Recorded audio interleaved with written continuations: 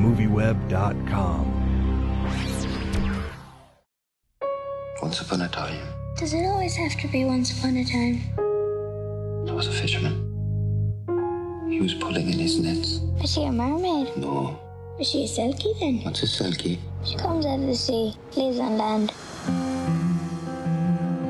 My name's Syracuse. I've been sober about 2 years. This is where they all clap.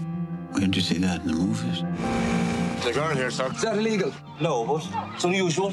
I stole some lady's clothes. I don't like this at all. They were for this girl I met. Thank you. So, what's the story? She sings to the fishes and he catches them. You bring me luck. That would be Selk. How long are you staying? Depends on you. It depends on me. You can stay forever. Like the film, but it seemed the entire time you're either wet, swimming, or hanging out in your underwear. Was it comfortable to make this film? I mean, what was that like? Well, especially the underwear part was very comfortable. No, you know, it was cold. I mean, it was a challenging shoot for, you know, from the physical aspect, it was quite tricky, and because the water was so cold, I really had to kind of overcome some boundaries that I thought I have. I mean, I actually had, but I found out that you can actually, you know, you can push yourself and achieve something that you didn't think you'll able to. So it was interesting. You're doing a lot of swimming in this film, including some good dives. Right. Were you normally a good swimmer? Or was there a lot of training involved? No. I mean, I was okay swimmer. I am an okay swimmer, but I did have to get used to the water, the cold of it, the coldness of it. So I was there a week before, and I did do some early morning cold swims, and it helped a lot. And I would live, I say that, you know, I didn't have any help. There was a stunt group that would teach me how to do it and train me and get me, you know, motivated. So yeah, it was hard work. I'm a big fan of fellow director Neil Jordan's work. Can you talk about working with him and being cast in this movie? How'd you get the role? Sure. I mean, I was very lucky. He saw a movie I've done a few years ago called Trade. Great film. And thank you. And he, you know, based on my performance, I believe he wanted me to at least meet him and talk about the part. And we met in London. And a few days later, we had a little screen test in Dublin.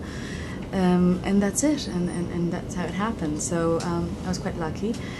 And, you know, just working with him, it was quite surreal. I mean, I loved his work and I admired him so much, and to see him work on his script, and as well the process of preparing for the shoot was great. We had some rehearsals and he would sit with us and change a few lines that would be more fitting for us actors, that would be, you know, better for the part in our perception. So yeah, it was great. It was great.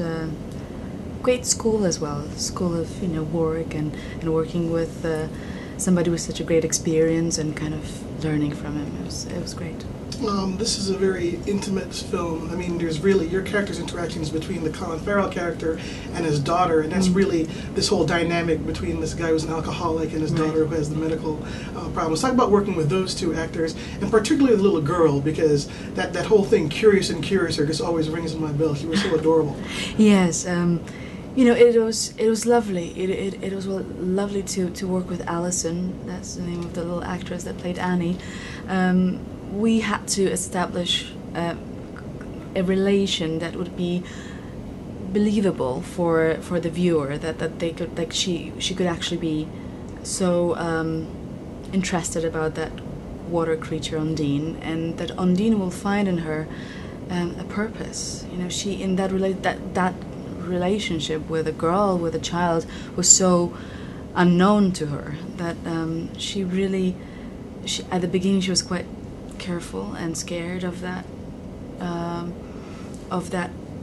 girl, but later on, you know, they kind of start to coexist in that fairy tale that they were both creating, and Ondine very much wanted to believe that she is the creature that Annie believes her to be.